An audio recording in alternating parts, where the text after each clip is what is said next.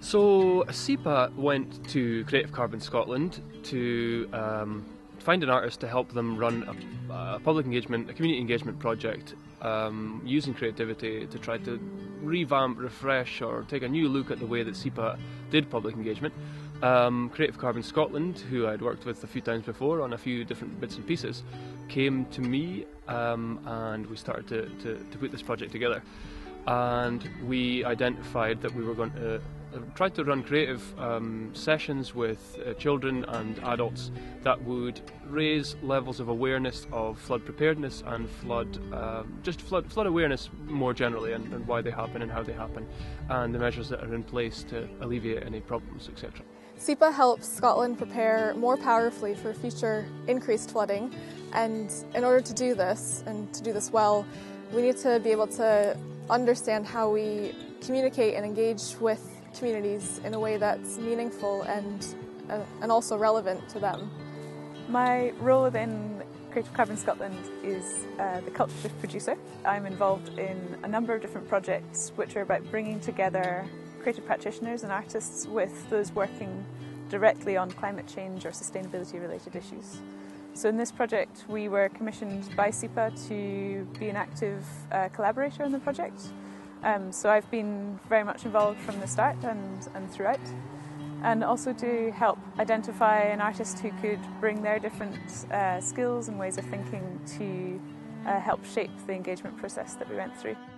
We decided to work with Fernie Lee Primary School partially because of where they're located, so they're very aware of that area, and we were building upon previous engagement that the schools already had with the council, with SEPA colleagues already, and with the Decatchment Partnership.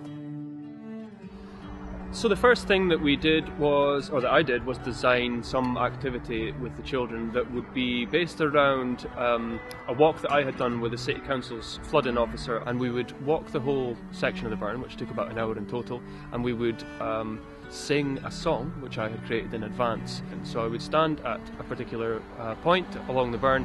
I would explain in my own terms and words what it was that had been explained to me by the flooding officer, and then I would sing with the children. I would teach them a verse of the song, and I would teach them the chorus, and we would sing the chorus. And the idea behind it all was that I would use song to kind of reinforce this message, use a kind of use some creative engagement. The second part of the activity was in the classroom. So what we did was we designed together a memory song. So then the two songs, the song that was learned on the walk and the song that the children had written together with me, were then laid over the top of a soundscape. And the idea was that we would reconstruct the sound of the walk. So together as a class we put together this soundscape that sat underneath both of the songs.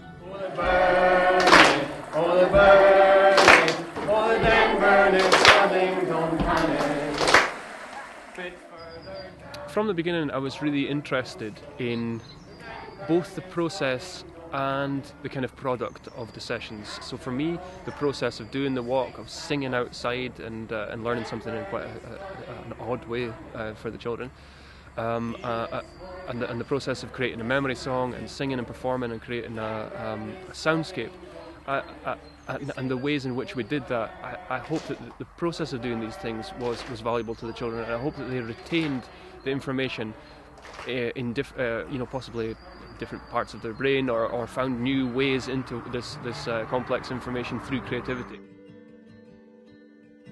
One of the things that I found quite interesting and quite different to what SEPA would normally do is how Simon was keen to go and speak to the groups before we actually did the engagement work. So he wanted to find out from them what their interests were, how much they knew about flooding, how much they knew about the Den Burn, and he used that information when he was creating his workshops. So that helped to make sure that what we were doing was relevant to the individuals participating in the workshops, and hopefully it helped to make it more engaging as a result. I really hope that the two songs that we created live on in the school kind of folklore, or the school oral tradition. I hope maybe they're taken up in the assembly, or maybe the teacher or the teachers maybe do projects about the Den Burn in the future and continue to use the song, because I like the idea of depositing in a community something created by children in the community about this really complex and important issue, but something that's really digestible and creative and just provides, again, this new way into this information.